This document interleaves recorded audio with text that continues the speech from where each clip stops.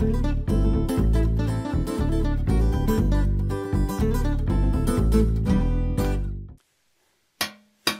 da, da, da. It's a very small elephant, or a very big Steve. Or both. Or both. Hey everybody, welcome to Zoo Adventures this morning. I'm Steve in front of the camera today. Who's behind the camera today? Brett's behind the camera. Who's taking pictures way over there? Megan! Megan's also here with us today.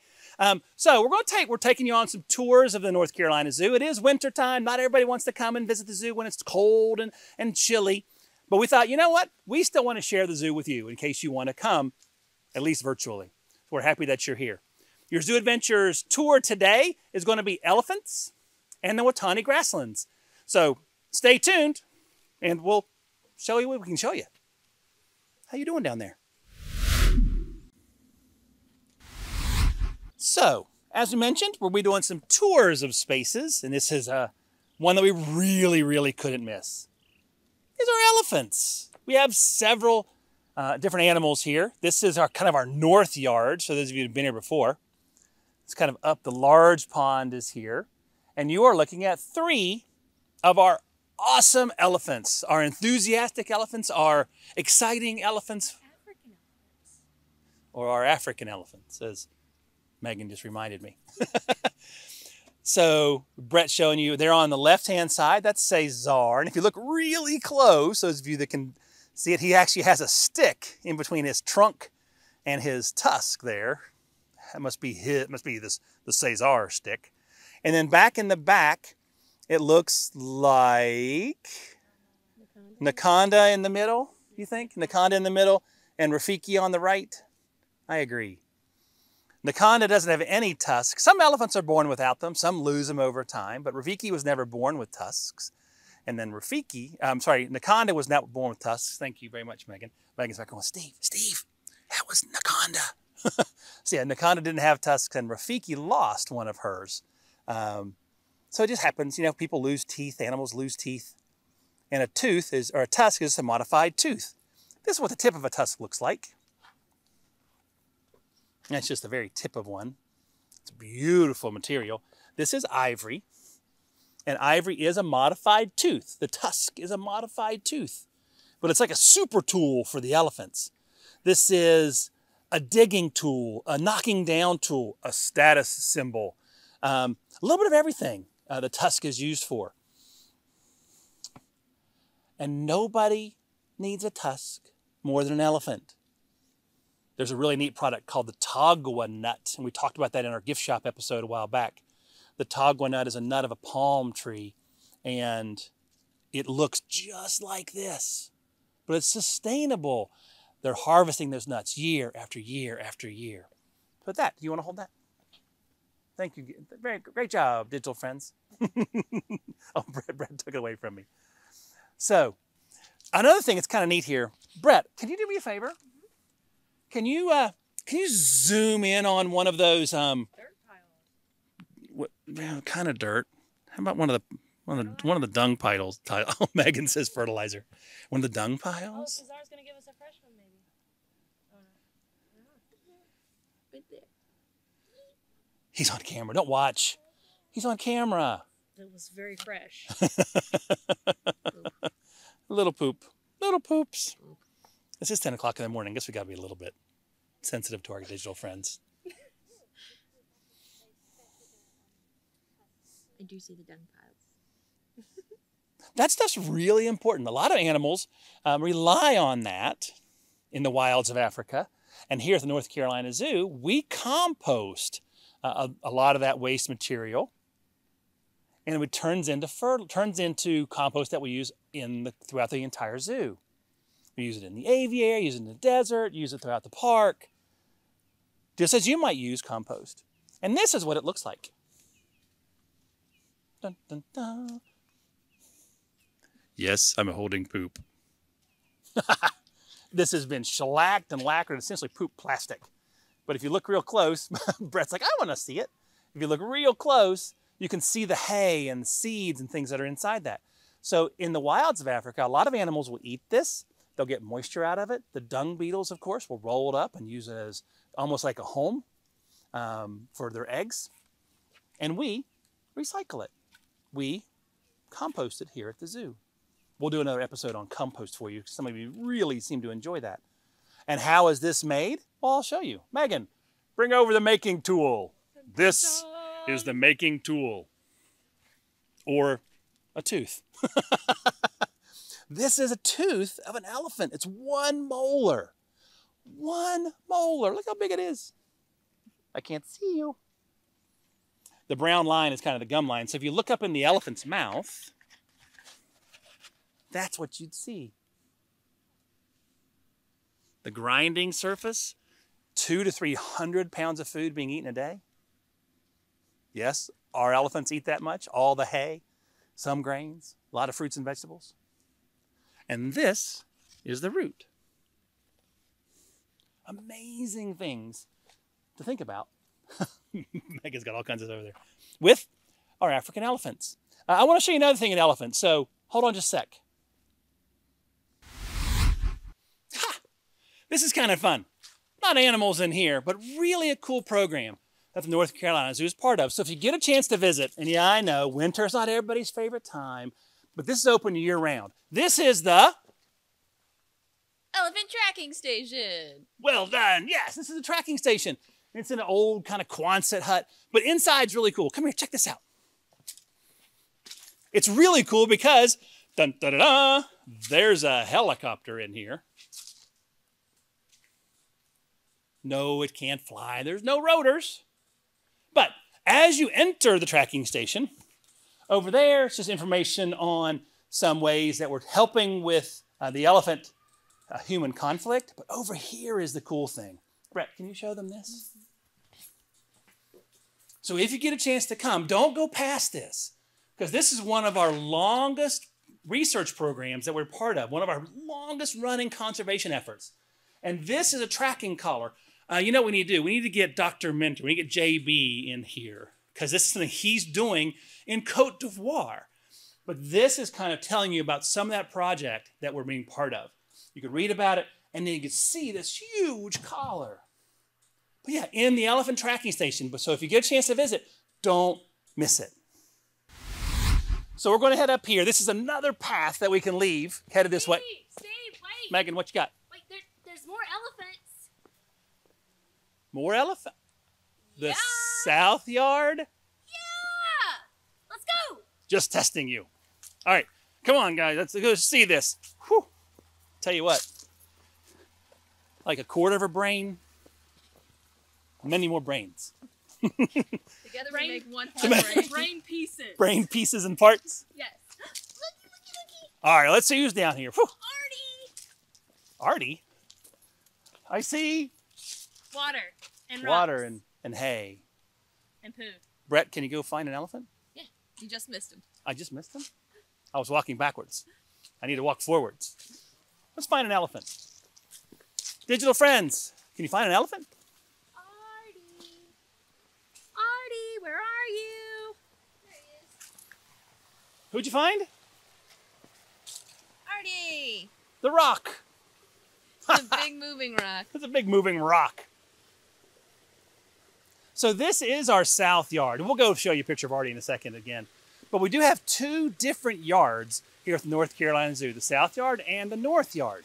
Together, a little over, right at 7 acres. So the elephants have a pretty long place to range. You can hear the water. Can you hear the water running over there?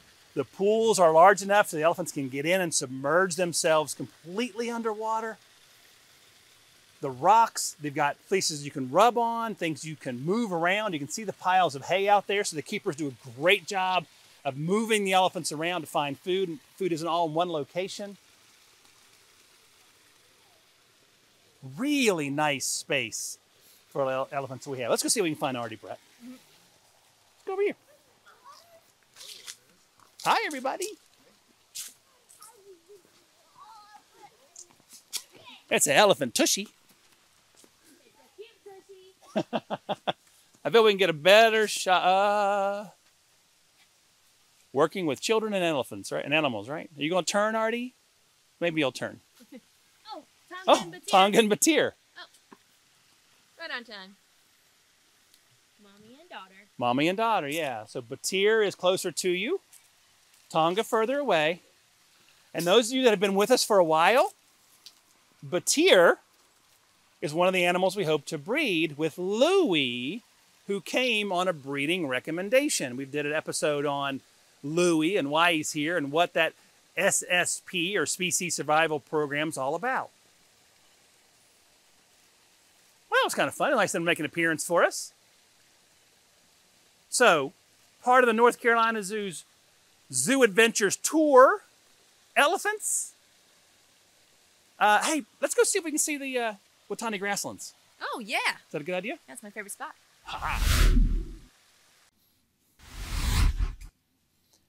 Brett. Yes. What are you showing them? Well, I don't see any elephants in that shot. You can't see? No, what are you showing? Can I look over your shoulder? Yeah. You don't see them? What are you looking at? The rhinos back there. Oh. You see them? I do. They look So like this rocks. is a really cool shot. So we're at Elephant, looking over the Watani grasslands habitat. So are you going to be able to pan out? Look at Yeah. Brett. Brett's going to pan out. And now you can see that space. The space where the rhinos are, where the oryx are that you're looking at over there, that is not connected to the elephant habitat, but it's kind of made to look that way. So it's kind of secretive. But let's see if we can get a little closer shot. All right, cool. I'll follow you. Thanks. Hi.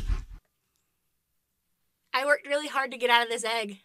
I see the shell pieces are here.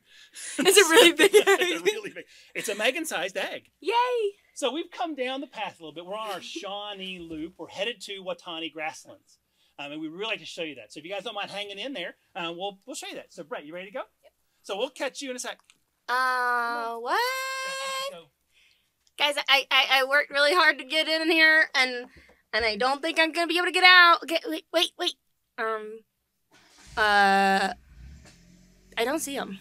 I think they actually left me. I wonder what Steve looks like just moving his mouth, like without the microphone. Megan! Yeah, there they go. Now they remembered me. Megan! Yay! So, let me borrow that from you, right? Quick, okay. Back, catch you in a little bit.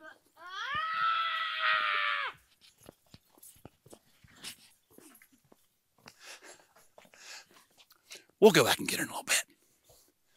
But come check this view out. Oh, it's a bird. That's something else that happens here. There's a lot of really cool birds. I survived. She made it. Look at this. Look at this. What an amazing view. So this is the Watani grasslands habitat. 40 acres of space for our rhinos and our antelope.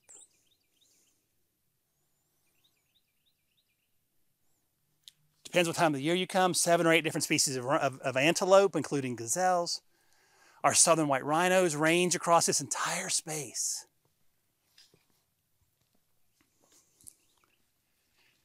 You think Megan will forgive us? Yeah, she'll be all right. All right. What do you have? You have the oryx in the view in the shot there? Nice. What an amazing space. And if you get to come in the summertime, digital friends, it is just awash with green. But even now, and we're taping this in December to air and share with you all later on, you can still get the idea of how large the Watani grassland space is. It's actually sometimes easier to see the animals without all the leaves on the trees. Oh, great point. So Yeah. if you come here, you might be able to get a better look through the branches. And it is a smidge cooler. That's true. You're trying to get some... Brett is working very hard, digital friends, to try to bring some animals to you from here. Because they are far away at this space. And they should be, right? This is their home. And they can use the space as they wish. But on this habitat, there are oryx. You might find kudu. There's 2 different species of gazelle. We have Adra gazelle, beautiful snow white animals like a rusty red neck. The Thompson's gazelles, kind of the chicken nugget of Africa, because everybody eats them. Little small 3 3 foot-ish at the shoulder, with that kind of rusty red coat and a dark black stripe. And other animals you have to come see to believe. We hope to see you at the North Carolina Zoo soon and visit the Watani Grasslands habitat.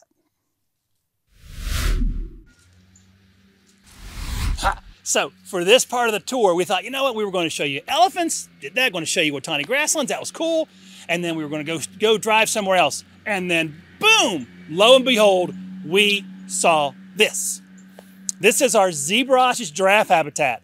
A little bit of zoo lingo. This is our zog habitat. Yeah, maybe not so creative, but it's what we got.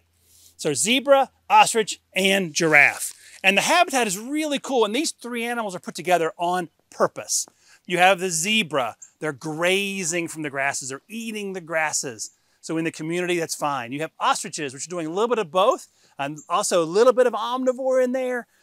So they work just fine with the zebra. And then you add in the majestic giraffe.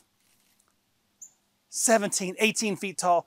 They're eating much higher. So in the zoo community, in this habitat, you can put all these animals together. No crazy competition.